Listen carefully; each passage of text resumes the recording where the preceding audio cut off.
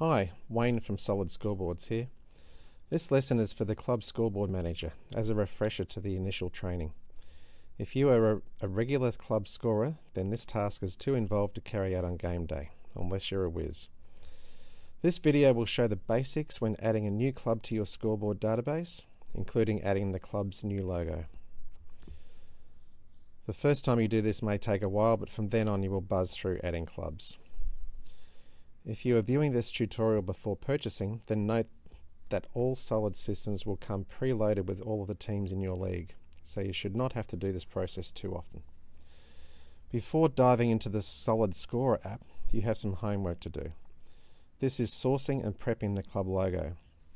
There are many ways to source a club logo, but in today's age it's pretty easy to just use Google search.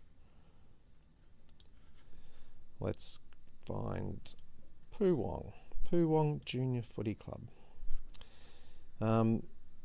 It's easier to click on images or type images in your search. Usually you'll find something good, so pick that one.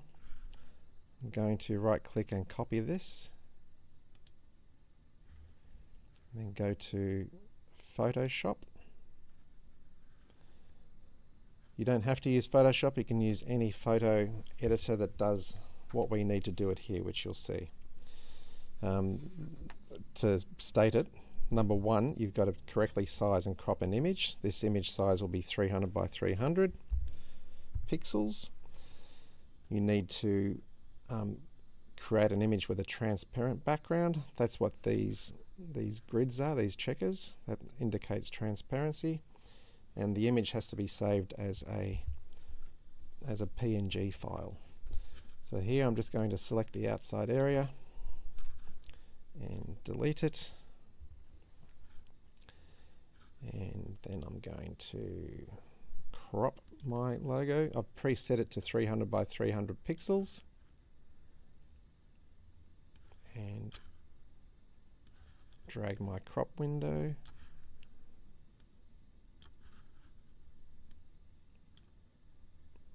That's about right. Might move it up a bit. Press enter. Just delete a bit of stuff at the bottom. And I'm pretty happy with that. File, save as. Go to desktop. PNG, call it Poowong. Poowong lock. Save.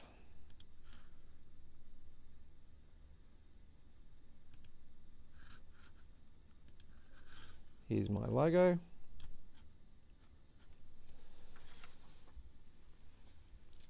Now open the Solid Scorer.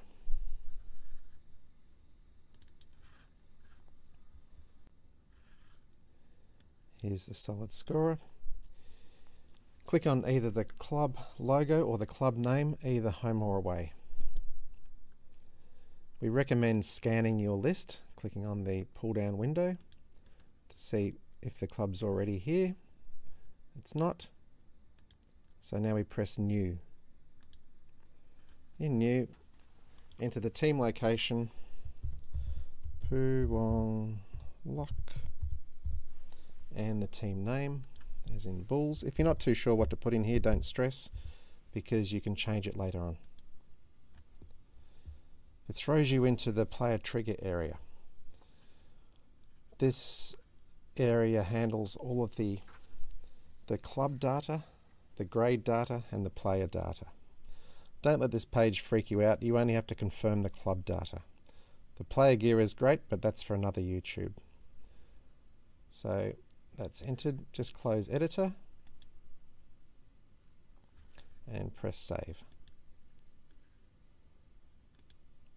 Okay, now we've got Bulls, generic club logo. The next portion is a tad messy, but very easy. The Solid Club database now has a new edition of Poowong. Navigate to a file browser. Go to C drive.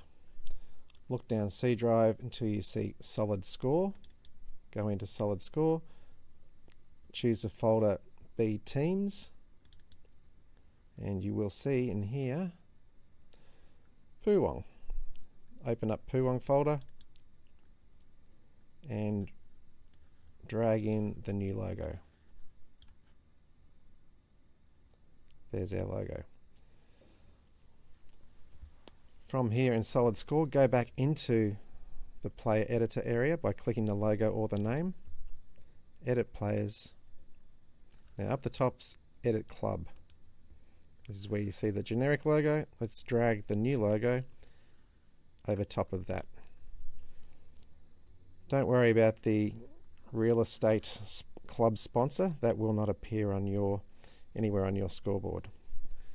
From here is where we can change the name as well. So if we don't want Bulls written up top here, we can change that to Poowong-Lock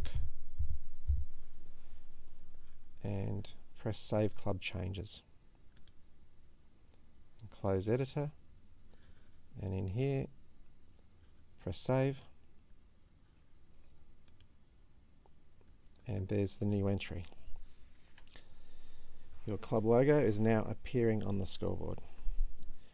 Tweaking these settings on game day can be stressful. Please adjust and test thoroughly during the week. Thanks for watching.